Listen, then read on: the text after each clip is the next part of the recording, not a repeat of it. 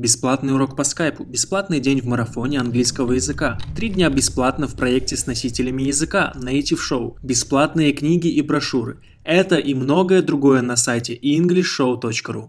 Ссылка в описании. Всем привет! Надеюсь, что вы уже посмотрели первую часть выпуска про ситуацию в мире. В нем мы мыли руки, взяли интервью у друзей из Германии, США и Италии и постарались сделать интересное видео в новом для нас формате. В сегодняшнем ролике мы продолжим эту тему, но в этом ролике будет очень много полезных фраз и слов на английском языке. Проверьте, чтобы ваша кнопка подписаться была серой, и досматривайте этот ролик до конца. Кстати, не забудьте после просмотра ролика пройти тест по ссылке в описании, чтобы закрепить пройденный материал.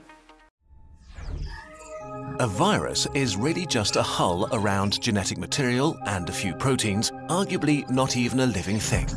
It can only make more of itself by entering a living cell. Давайте разберемся, что подразумевается под словом вирус. A virus is really just a hull around genetic material and a few proteins, arguably not even a living thing. It can only make more of itself by entering a living cell. Вирус — это просто оболочка вокруг генетического материала и нескольких белков. Вероятно, это даже не живой организм. Он способен размножаться только внутри живой клетки. Итак, разберемся в терминах. A hull означает скорлупа, оболочка, корпус. Например, It's a radio transmission coming from between the hulls. It's a radio transmission coming from between the hulls. Это радиосигнал, который исходит от корпуса. Выражение make more of itself можно перевести как создавать свои копии или воспроизводиться. А вот размножаться можно перевести еще словом reproduce. Так можно сказать и про вирус, и про животных, про растения и так далее. Посмотрите, как Шелдон использовал этот глагол.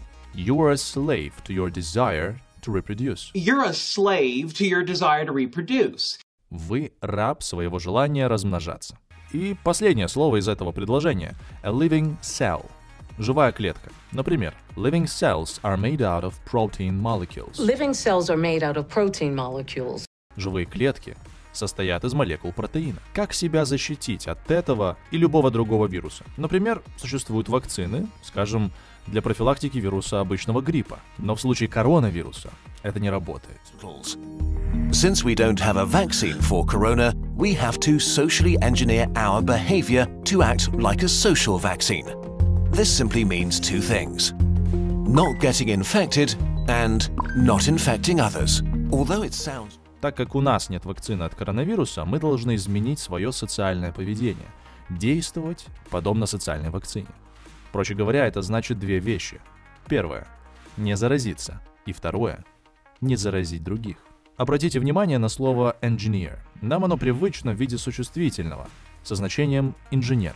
Но тут оно в виде глагола, и значений у него несколько. Первое – устраивать, затевать, изобретать, придумывать. Например, I'm trying to engineer a meeting between them.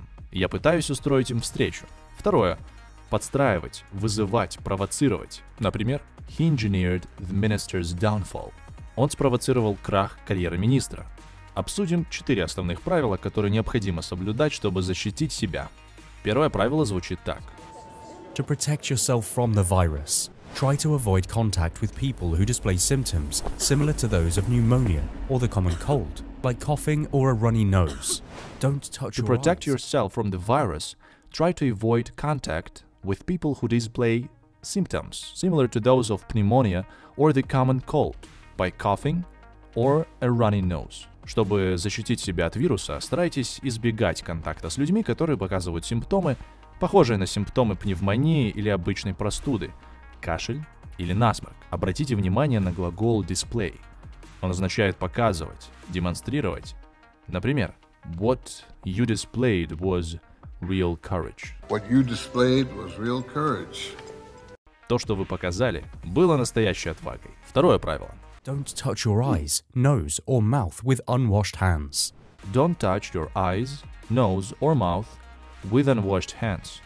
Не трогайте свои глаза, нос или рот немытыми руками. Наверняка вам хорошо знакомо слово touch со значением прикасаться, притрагиваться, но обратите внимание, если мы хотим сказать, чем мы прикасаемся, то употребим предлог with. To touch with hands. Прикасаться руками. Или вот, к примеру, he barely touched her with the needle. Barely touched her with the needle. She jumped up screaming, and that was it. Он едва притронулся к ней иголкой. Третье правило. Wash your hands frequently with soap and water and scrub for at least 20 seconds. Wash your hands frequently with soap and water and scrub for at least 20 seconds. Чаще мойте руки с мылом и водой и трите не менее 20 секунд. Глагол scrub означает тереть, растирать. Например, they would scrub the floors with it. They would scrub the floors with it. Они бы драли этим пол. И последнее, четвертое правило. Use alcohol-based hand sanitizer when possible.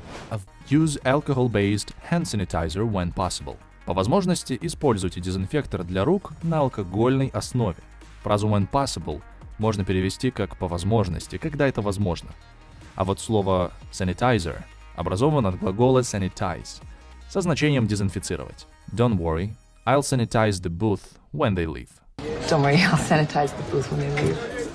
Не переживай, я продезинфицирую кабинку, когда они уйдут. А чтобы это видео принесло тебе еще больше пользы, мы подготовили тест. Найти его можно по ссылке в описании. Ставь лайк этому видео и не забудь в комментарии посоветовать нам видео или песню для разбора в следующий раз. С вами были Инглиш Шоу. Пока!